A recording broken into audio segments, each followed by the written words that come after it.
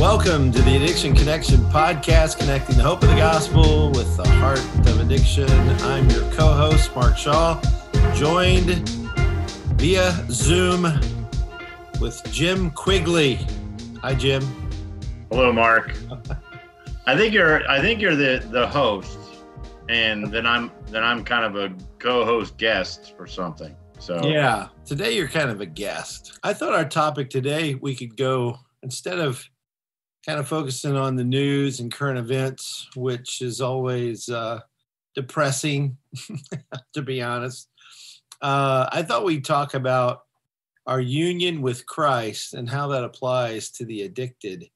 And I know you wrote a paper on John 15, kind of about this very thing. Did you not? I did. And it was probably one of my more embarrassing moments in seminary so far. But it was my first Bible class at RTS, taking the core Bible courses, and it was with the president of RTS Charlotte, Dr. Michael Kruger, and I was reading Jeremy Pierre's book at the time for another class. I think it's called The Dynamic Heart. Is that what it's called? That's right. And just really loved that book, and just talking about the volitional part of the heart, the affective part of the heart, and the emotive or emotional part of your heart. I think I got those right, maybe wrong off the top of my head. But anyway, and I looked at, I was reading John 15, and I had this idea about focusing on what it means to abide in Christ, which is kind of what you're talking about, union with Christ. And so I went to Dr. Kruger and said, hey, I'm thinking about writing about the word abide, how it's used in the New Testament, especially in John 15. And he looked kind of in the air, real skeptical, yeah, I think you could probably do something like that if you. And, he's thinking like a scholar, like a New Testament scholar that he is. And that I was going to do this word study on abide. And, well, what I ended up doing was I ended up writing a biblical counseling paper on how John 15 speaks to the three functions of our heart under Jeremy's definition of all that stuff. And I got the paper back, and Dr. Kruger said, hey, this is a really great effort, but you didn't follow the assignment one bit. So, oh, man, that hurts. Yeah. So you didn't write an academic paper for my class, which you wrote this counseling paper. But anyway, I still got an A- in the class. So that's good. I think I got an A- in the class. So that is good. Yeah. Well, he knew you you did your best. I'm sure it was good. Yeah. This wasn't what he was looking for from an academic perspective. Right. Yeah. Right. Well, John 15, verse 4 through 11 says, abide in me and I in you, as a branch cannot bear fruit by itself unless it abides in the vine, neither can you unless you abide in me. This is Jesus talking, of course. Verse 5, I am the vine, you are the branches. Whoever abides in me and I in him, he it is that bears much fruit. For apart from me, you can do nothing. If anyone does not abide in me, he is thrown away like a branch and withers. And the branches are gathered, thrown into the fire and burned. If you abide in me and my words abide in you, ask whatever you wish, and it will be done for you. By this, my Father is glorified, that you bear much fruit and so prove to be my disciples. I got to keep going. 3 more verses. Verse 9, as the Father has loved me, so have I loved you. Abide in my love. If you keep my commandments, you will abide in my love, just as I have kept my Father's commandments and abide in his love. These things I have spoken to you, that my joy may be in you and that your joy may be full. That's just good stuff, isn't it? It really is. It really is. And when you said that you wanted to talk about unity with Christ and how that is related to the addicted, just all kinds of thoughts. I mean, we might go I might really go on some rabbit trails in this one, but but yeah, I mean, I was just at a meeting before this podcast, and we were going around. I was with other believers, and we were going around the circle, and one of the questions we were answering was, what is your most fundamental belief in God, right? And very interesting that you popped this topic on me, because I explained to the guys that, and while our audience here may not know my full story as far as my struggle with substance abuse personally, but I struggled for, I was in active addiction from 13 to 24. And then from 24 to 30, I was in secular recovery, but also in very conservative Christian denomination, and learning lots of really great theology and doctrine. But in my experience, I had two worlds going on. I had the secular world of recovery, and then I had this world of great doctrine and theology and teaching, and they were separate. And the way they worked in my mind really built up a really bad pride, because, and this is what I mean. Like, when I was with my Christian friends, I figured they really didn't know much about really struggling with life like we do over here in this group. These people that have done these steps and have pulled themselves up out of the mire and whatnot. And then when I was over in that group talking about pulling myself up out of the mire, I would hear about all these false religions and false gods, and this really strange hotbed of, mysticism, really, is what my experience was in 12-step rooms.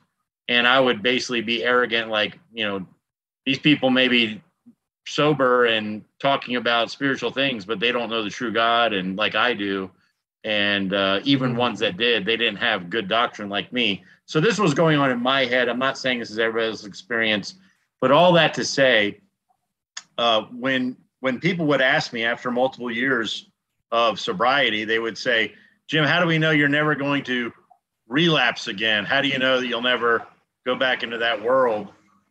I used to tell people that, I've spent lots of time thinking about it, and I cannot be unconvinced that when I die, I need Jesus as my savior. I need him to save me when I die. And I was convinced of that beyond a shadow of a doubt. And I used to tell people that as my answer. Now, the other part of my story is I relapsed for 5 years. And now I'm 12 years. I haven't had a substance or abused a substance for 12 years now. And I've been at Freedom Farm, and, people ask me the same question a lot. They're, how do you know you'll never go back to that? Now, once I was convinced before that I needed Jesus when I died, what am I convinced of now? And I'm convinced that I need Jesus every moment of my day, which was something that took a long time to learn. And this is what this passage really, brings home to me, John 15, and what you're talking about, our unity in Christ. I mean, to the point that it is such a important thing to believe for me. It's really the starting point of all the troubles in my life. When I am having any struggle in life, it's usually because I am not living as such that I am fully dependent upon God, and I'm basically trying to depend upon my own self in some way, shape, or form. Right. And that's usually knowing that it's totally true. I'm totally dependent on him, but it's also totally true. I fight that with every ounce of my being, like all the time. Really helps me make sense of my life on a daily basis, as far as my needs and how I can experience true growth. Yeah, that whole concept of abiding in Christ, and you can do nothing apart from me, and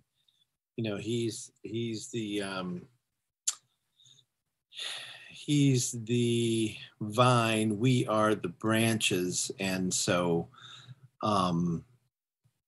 yeah, I just think about with addiction. I mean, you hit on it so well. You were sober for those 6 years, but sober and self-righteous and not abiding in Christ abundantly. I mean, you're saved and, all that, but you didn't function that way, And I think the union with Christ thought I had for this was like when we function knowing we're united with Christ, it looks very different in our lives than it does when we function in self-righteousness. And we all do it in some ways, or, are tempted to do it anyway, to live as though we're not connected to the vine. We're just doing our own thing. And, with addiction issues, I just taught a seminary class and loved meeting with those guys. And bottom line at the end, I just said, guys, the world supersizes this issue, makes it bigger than life and almost bigger than Christ. And we have to say, addiction issues are just another hard issue, another sinful thing that ends up ensnaring you. It ends up grabbing you. Absolutely. But you can have hope and be free and abide in Christ and be united to Christ. And so it's kind of funny because I do addiction counseling, I do addiction speaking and teaching. You do too. And I don't want to make it a supersized issue, but there are some distinctives and some things about it that I think are helpful when you're counseling the addicted to help with their hearts. But yeah, I don't, I'm almost undoing my whole message. Like I'm teaching in 2 conferences in July, and I'm going to get up and say, addiction isn't this major issue that's supersized. We all need to be helping and we all need to be doing it, and yet then I refer to Freedom Farm, for help, and there's that aspect of it. But I love what you guys do because you're telling people you need to be connected to Christ and abide in Christ. And what do you tell the guys when they're struggling and you're trying to help them to abide in Christ? It's usually evident to you more than it is to them, I'm sure. Yeah. This is where a lot of, you have to be very gentle in admonishing people. And you have to, like you said, you can see it. But, one of the biggest struggles I believe that exists in addiction ministry for me is that you can see what their problem is right in front of you. And you wish you could just kind of verbally argue them into, either salvation or sanctification. But they have to be led there by the Holy Spirit and convicted by Him, and they have to exercise their faith in God's truth on their own. I can't do that for people. But one of the things that I do find myself doing a lot when it comes to abiding is you have to know how to listen to how a person is experiencing their circumstances and then responding to their circumstances. And many, many times, probably 9 out of 10 times, they are doing it through a lens of not abiding in Christ. And you have to be able to just very specifically point out how they're doing that, Yeah. It's very interesting, just in your basic rules here. Hey, get up, make your bed, clean up, do your devotion. When these guys come in and they start having real problems, and we say, well, are you doing these things you're supposed to be doing? And they say, well, no, I'm not doing those things. And you ask them why, and then they'll give you this big litany of excuses on why they don't need to do these things, right? And you have to be able to say, well, do you realize that ultimately underneath all of that, the reason why you've convinced yourself that you don't need to do those things is because you know better. You know better. Mm. And then you have to say, did you come here because you could not figure out how to live life and you had, you were in this bondage? Yes, I did. So what are you telling me with your actions in your life right now? You're basically telling me you don't need me to tell you anything because you got this thing figured out. I said, man, that's a scary place to be for everybody. Yeah. And, we usually get into a conversation about their need for Christ and all things, to be unified in Christ and to abide in him, all those things. But we don't get there usually until we point out how they're not doing those things. And, you become a real good practitioner being able to show that to people, I think, through real good experience of examining your own life and how you're not doing those things. Right.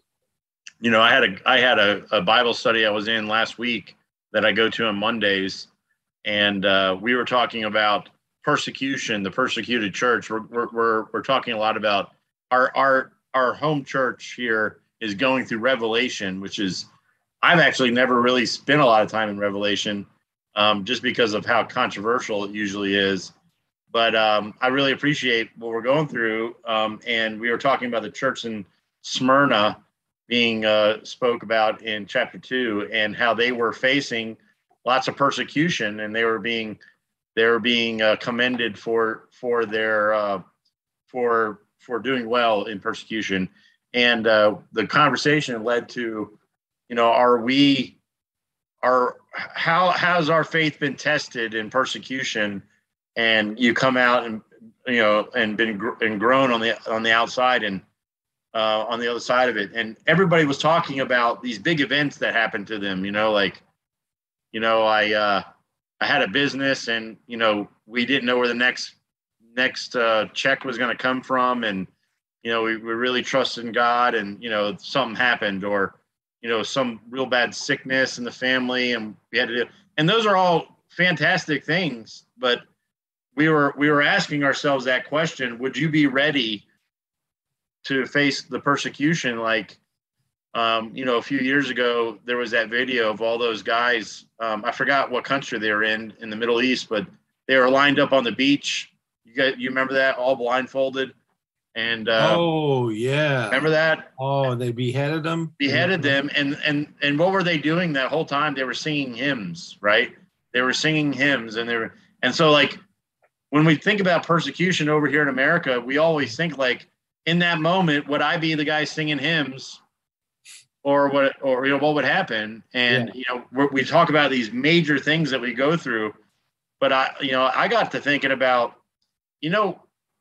most people in the Bible all people that faced severe persecution, they were given lots of little tests of learning how to abide in Christ, leading up to big things. It makes sense? Yeah. So like today, I mean, I know that my family, my wife and my children are probably the place where I learn the most of when I'm not abiding in Christ.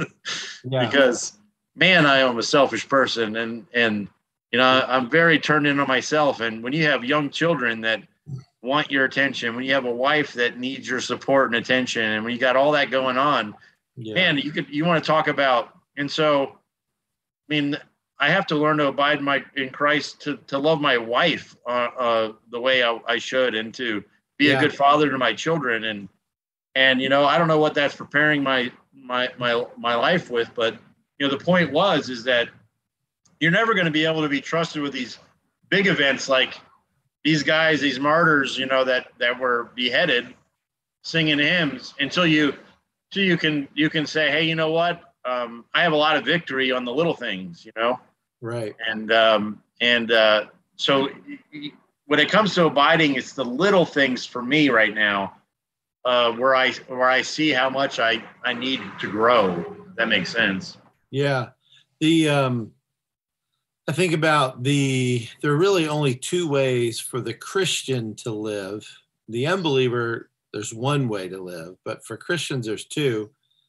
And it's Galatians 5:16 and following. But I say, walk by the Spirit, and you will not gratify the desires of the flesh.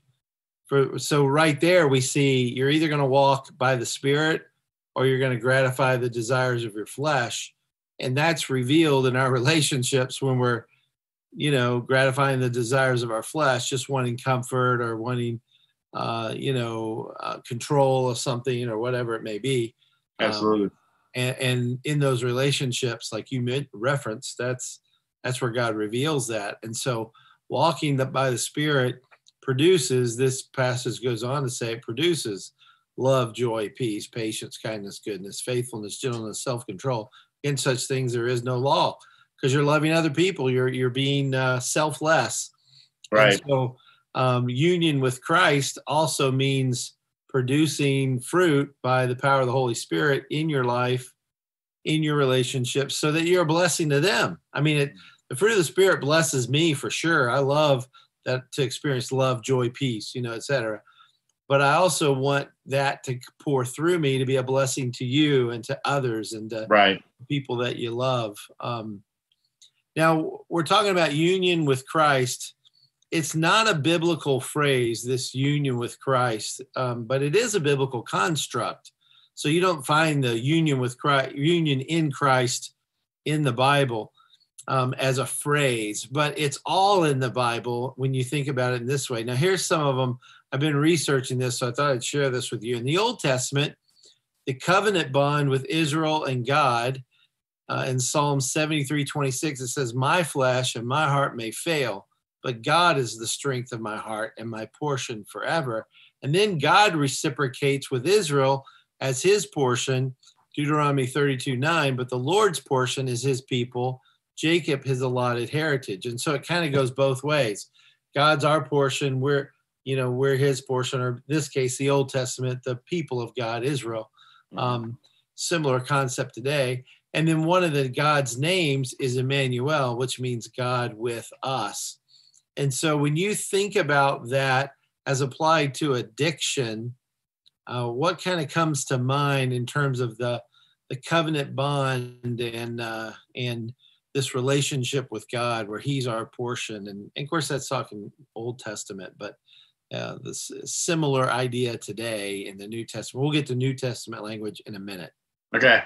Well, the first thing that hits me and come to mind is just the way I view every case, every person that comes in front of me. And this goes not just the addict, but everybody that comes to you, if you're listening to this and you're wanting to help somebody in a biblical way, but kind of want to speak into what you were saying, that you want to do some lectures on about how people make addiction this special thing, right? Right. So like someone comes in front of you and they may need that covenant with God initially. They don't have that covenant relationship with God, and they may need it. And this is where I think it speaks specifically into the addicted. A lot of people will argue that, well, I know they need to be saved, but we need to cure their addiction first, and then maybe they'll be more open, under quotation marks, for God, right? And I think that you can provide some physical relief from somebody, like a place like Freedom Farm, where they're safe and they're being fed and they're in a safe place where they can maybe start getting some rest and all that stuff. But that cannot over prioritize their absolute need for that covenant relationship with God, to understand that we are His and that He is ours. If they don't get there, then you can give them all the felt needs ministry is possible. Yes. But they're never going to be transformed. If that makes sense. But then if somebody can clearly articulate that they are in that covenant relationship with God, kind of going back to what I was just saying, sanctification essentially is when they live lives in such a way where they're trying to deny that, right? Yeah. I am a believer, but I'm going to live for me, and I'm going to make idols of these things which I think I need in order to be the person that I want to be. And that's all I. There's a whole bunch of I, and there's no, there's no he in any of that. And again, that back to that, we are his and he is ours. You have to be constantly pointed back to that in trying to disciple somebody that is a regenerate believer, because they usually lack significantly in even understanding that. Yeah, boy, that's good. And there's a corporate sense of union with Christ, as well as the individual sense. But yeah, if a guy in your program doesn't get the union with Christ part of this, you can do all that all the teaching, all the reading, but he's not going to grow and really get what he needs. Now, here's some New Testament language. In Christ, and that's tons of places. Belong to Christ. Christ is in you, in the Lord. Then the profound mystery of the marriage union that pictures Christ and his church. So that's more a corporate union. And then vine and the branches we mentioned in John 15. Let's see, head and the body metaphor of union, 1 Corinthians 12.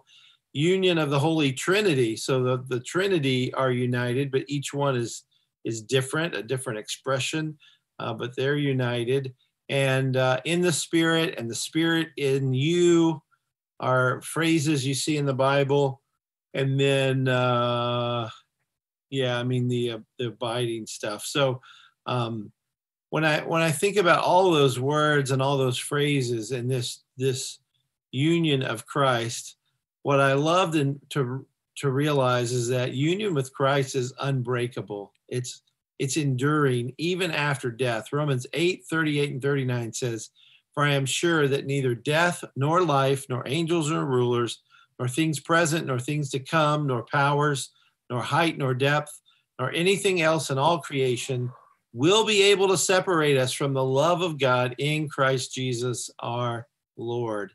And so what we do in counseling every day, whether it's addicted people or quote unquote regular people, which I'm trying not to supersize that issue, right? We're all addicted in some ways. We're all regular, but this isn't any big deal, but we're trying to lead people to have a relationship with Jesus Christ that is something that can never be stripped away, not by man.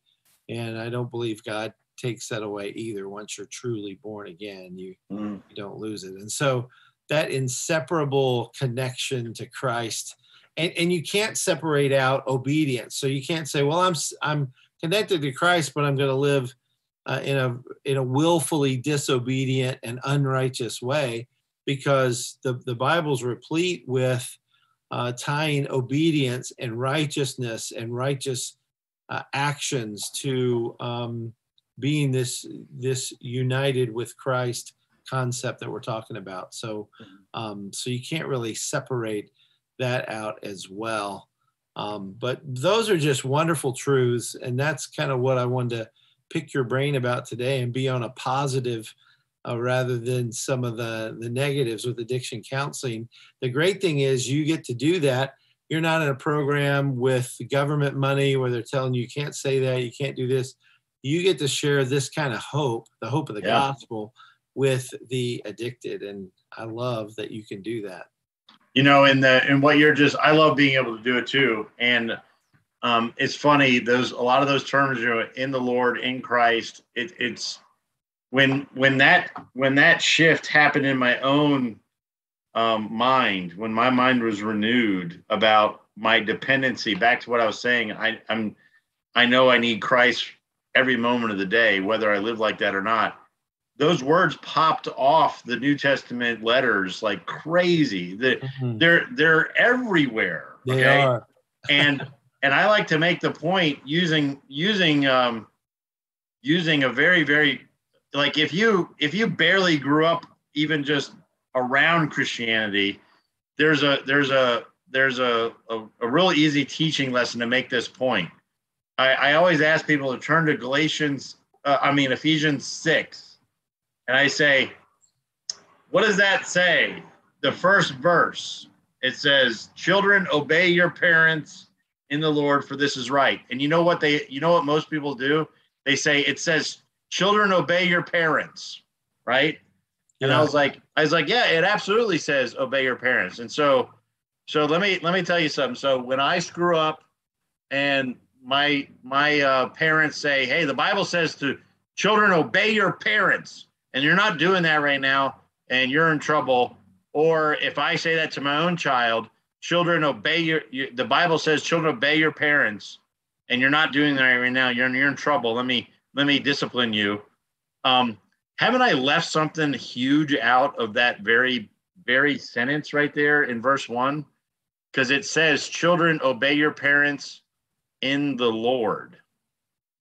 It doesn't just say obey your parents. But Lord. We never hear the "in the Lord" part, and we never take the time to explain why that even exists there. So if you just basically tell people, and that's just one simple command from Scripture that gets easily misrepresented a lot, right? Yeah. I mean,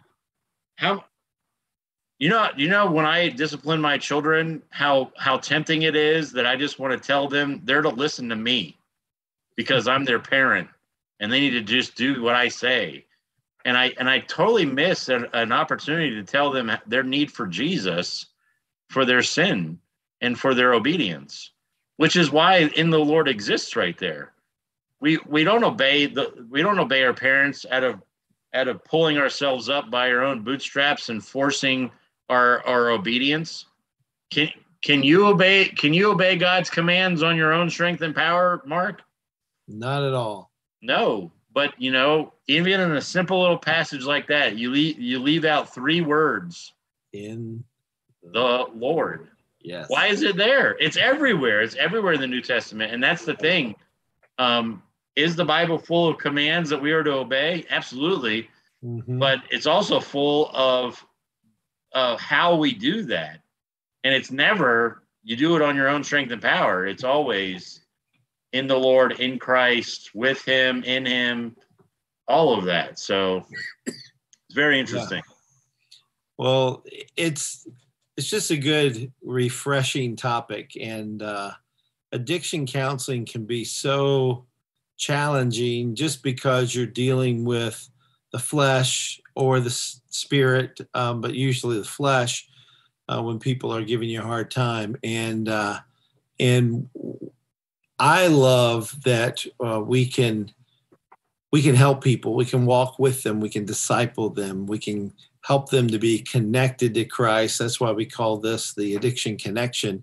It's really all about union with Christ. And that's not in the Bible, that particular phrase, those 3 words, union with Christ, but we are united with Christ. And we've shown all the language, like you said, it's everywhere. The in Christ, in the Spirit, in the Lord, all these phrases are in there to point to union with Christ. And it's just such a refreshing topic and a great thing to think about for the addicted person who can repent of sin and get connected and united with Christ today and forever, and they won't lose it. You can't lose it. What a great concept. So, well, thanks, Jim. You are a blessing, sir. And we will end. Hope CJ doesn't make fun of my salute. I didn't do the awkward hand. I just saluted. You did the salute. Yeah. Well, he probably won't watch this. Well, we miss him today, but we'll see him another time. And I thank you for being here today. And I want to tell our watchers and our listeners, thanks for supporting us. We are excited about the summit. It's coming up. Registration should open soon. So get your tickets now for that event in November, and a lot of exciting announcements ahead. So thanks for joining us today. Take care and God bless. God bless.